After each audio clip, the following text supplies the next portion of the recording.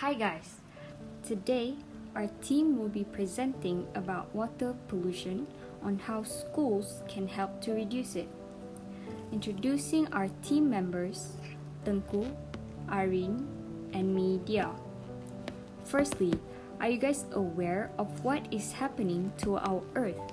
And do you know that fresh water on Earth consists of only 2.5% of the total water when 70% of the Earth's surface is covered by water? These problems have been occurring for years, and I'm pretty sure you are all aware that humans are the main cause of water pollution. Factories dumping industrial waste, deforestation, agriculture, and the list goes on. The effects of water pollution are tremendous. The lack of clean water, unstable biodiversity that leads to destruction of ecosystem, the dirty water contaminate our food resources, which causes reduction of food in the industry. Not only that, it can also have a major effect on human health.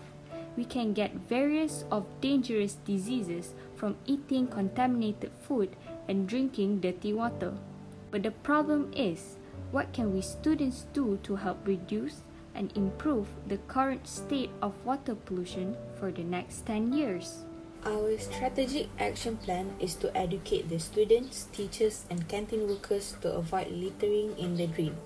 We would kindly volunteer ourselves to help school to spread awareness about the current state of water pollution.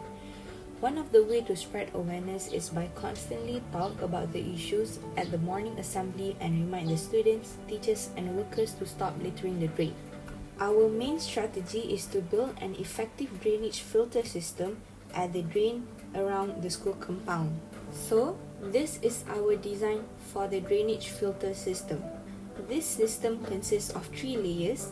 The first and second layers is the anthracite media and filtering sand that function to suspend particles to be retained in the depth of the filtering bed.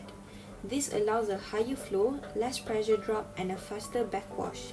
The last layer is a gravel that will filter sand and coal on the upper layer so the small particles of sand will not flow together with the water. Here are some of the advantages of the drainage filter system that we invented. Firstly, it can help prevent water accumulation that can lead to flooding by directing water away from the school. Filter drainage system can also prevent the accumulation of stagnant water, which can encourage mosquitoes to breed. We don't want our students, friends, and teachers to be sick because of dengue, do we? Next, it can reduce soil erosion. Over time, stagnant water accumulated can make soil muddy, which in turn can cause to erode and lead to water pollution. But don't worry, our filter drainage can totally be a lifesaver for everyone. Other than that, the anthracite media, sand, and gravel help remove toxic materials and disease organisms so that everyone in school becomes healthier.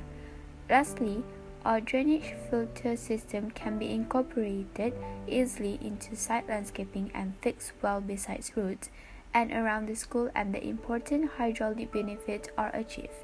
That is all from us, and I hope together we can help reduce the water pollution and save the earth. Thank you.